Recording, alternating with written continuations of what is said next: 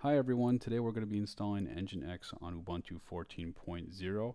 We're going to be starting with the same installation we had in the last two videos where I showed you how to install Ubuntu server and also how to set up teaming between NIC interfaces. First we'll start off by installing Nginx, but before we can install Nginx, let's update our apt-get repositories. So let's run sudo apt-get update.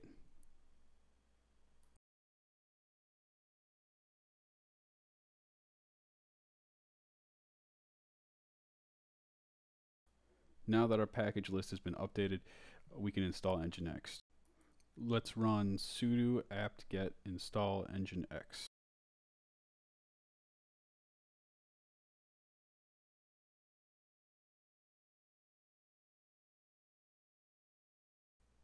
Now that we have Nginx installed, let's go ahead and check what our IP address is and network configuration is by running if config -a. As we can see here, we have the bond 0, ETH0, ETH1, and that's our teaming set of NIC cards, and we're running on IP address 192.168.199.128. So to test our web page, we're going to want to point our browser to 192.168.199.128. This should render the default Nginx web page for us. So plugging that into our browser now, we get the web page Welcome to Nginx. Now that we have the default web page, we can go ahead and start customizing it a little bit just to play around. So let's change directory to user share Nginx. So entering in cd/user/share/Nginx will get us there. ls-la to list the directory, and then change directory to HTML. In this directory we have 50x.html and index.html. Index.html is the file that we want to edit first, and that will allow us to render new changes through the web server instantly. So let's start by going sudo vi index.html. This will open up index.html in our text editor Vim. So for starters, let's go ahead and change the welcome header, which says welcome to Nginx, to welcome to my Nginx. Really simple change. We'll then save the file and re-render the page. As you can see now, the page now says welcome to my Nginx. That's fun, but we don't really want to edit the default Nginx web page. We really want to be able to create our own and possibly host multiple web pages or websites on our own. To create our own website, let's first start by creating a directory structure for it to reside in. Let's create it in var www my site. Oops, sudo make directory www.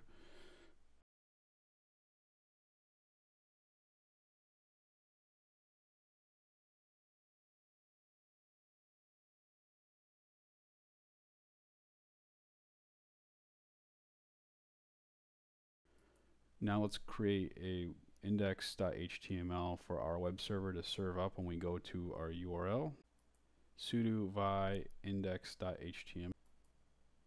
Let's throw some simple HTML in here, a few HTML opening and closing tags.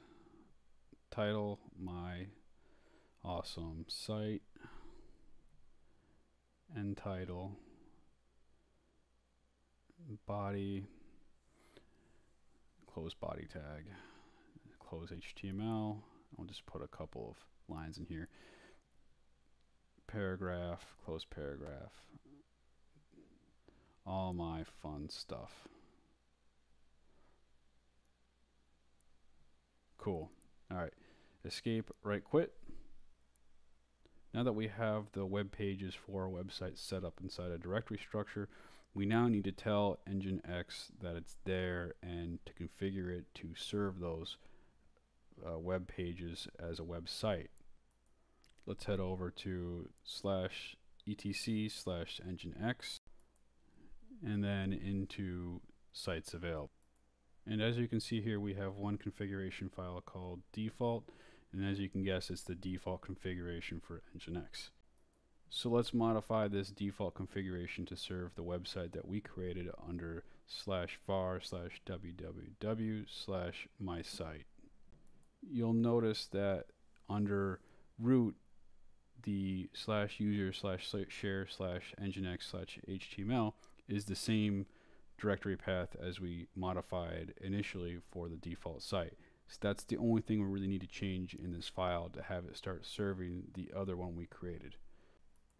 Escape, right, quit, and now let's restart the Nginx server by going sudo service nginx restart. We don't normally need to restart Nginx every time we make a change to the web page, but since we're making a change to the configuration file, we should really restart the web server in general. And as you can see, when we refresh the URL that used to have welcome to my Nginx, now we get our new web page that we created. And we can edit this web page just like we did with the default configuration and refresh it in the browser after it's saved and get the updates instantly. So let's add a line. I can edit this file and the server will automatically reload the most current version.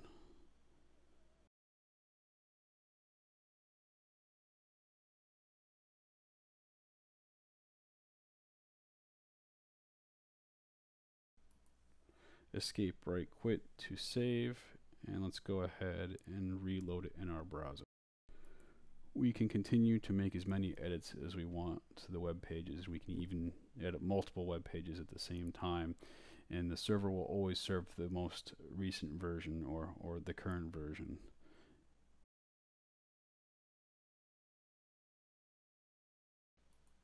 So that's fun that we can create one website with Nginx, but it would be a real big pain in the butt if we had to create a new Ubuntu server and Nginx instance every time we wanted to serve another website.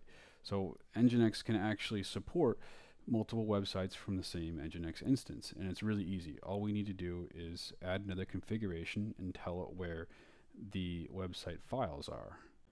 Let's head over back to /etc/nginx/sites available, and we'll copy over the default configuration into a new file.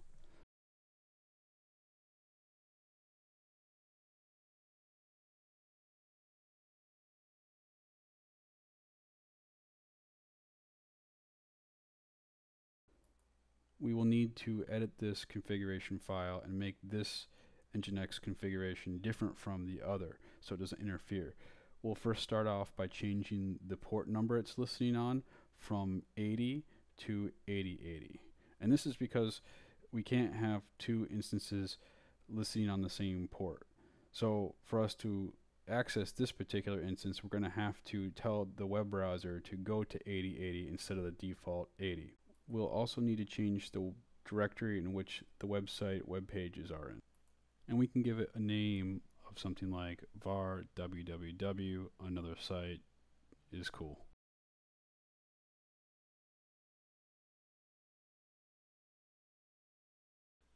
Let's also remove the server name line out of here so Nginx doesn't get confused with who is the local host.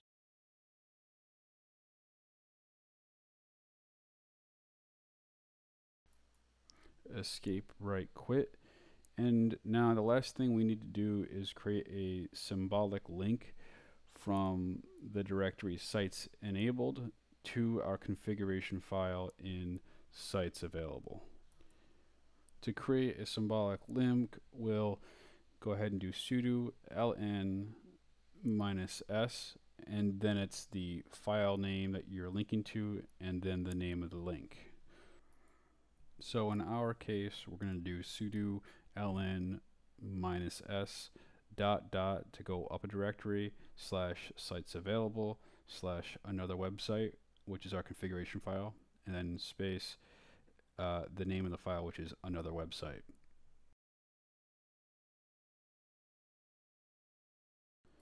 So now when you list the contents of the directory, you can see there's a symbolic link named another website that links to /sites available / another website.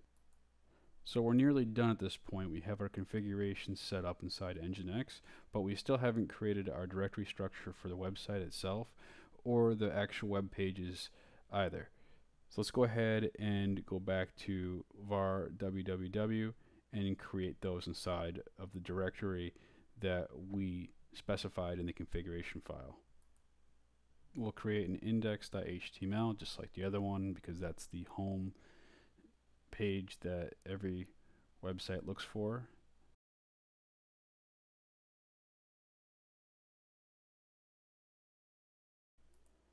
And we'll throw in some simple HTML and body tags and just one paragraph with the line, my second site.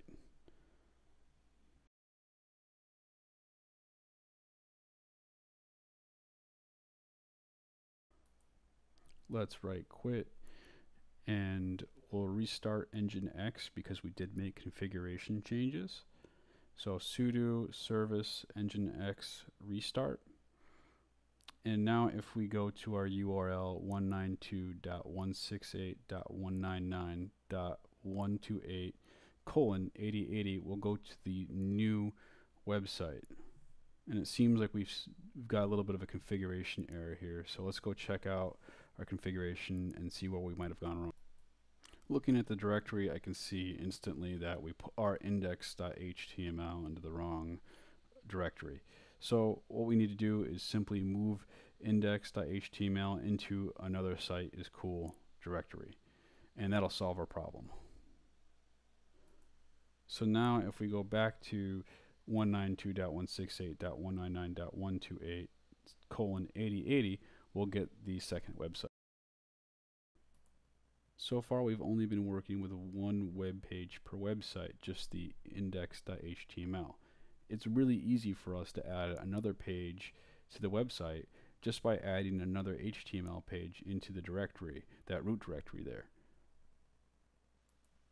Creating our other page named another page.html, we can just throw some simple HTML in here, but this time let's add a little bit extra and not only add one paragraph line, but let's also put in a hyperlink that links back to our original page.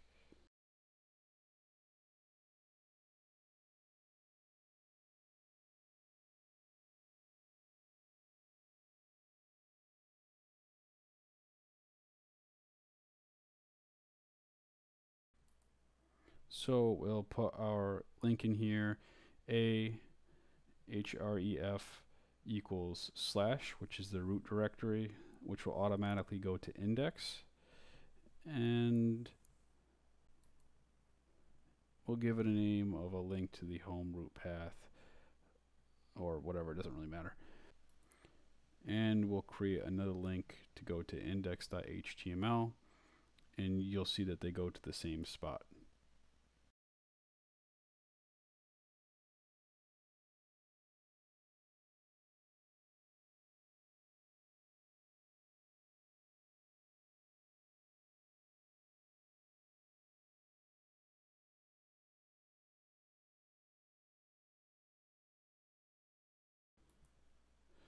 Let's save our file, and if we go to our new page named another page.html, we should, what's wrong here?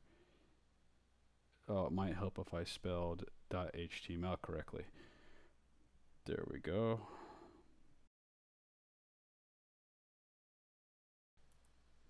So our new page has two links on it that both go to the same place. And if we click on the first link, it goes back to the index.html. And if we hit back, we go back to the original page, and then we hit the second link, and it goes back to the same place.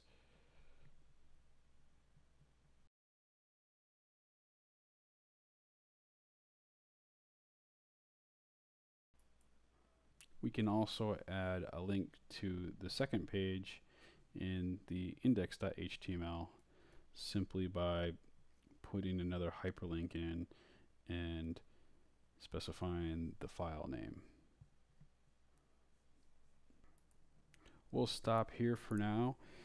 That was a pretty good overview of how to serve a couple of static websites using Nginx. The one thing we didn't cover really was how to decipher server name and the ports. In this example, we used ports 80 and 8080 to separate out which websites we were going to go to. But we can also use server names for that, and that usually uses a domain name to be associated with it. So in this case, since I don't have a local domain set up within our little VMware environment, it's easier for me just to use the ports on there instead of having to set up that service. One way to get around it is to have every server sit on a different port number. So like 80, 81, 82, I usually use something like 80, 8000, 8080, something really non-specific. But it doesn't really matter which port you use as long as you're not blocking something else. So in another configuration, what we might want to try and do is have one Ubuntu server act as a gateway and uses Nginx to reverse proxy domain in from one entry point and pass it to individual ports on our web server. And that'll really help us actually when we get to things like load balancing and advanced configurations where we really do want to use the different ports on different servers. But we'll do that next time possibly, or we might do a little bit more deeper dive into Nginx.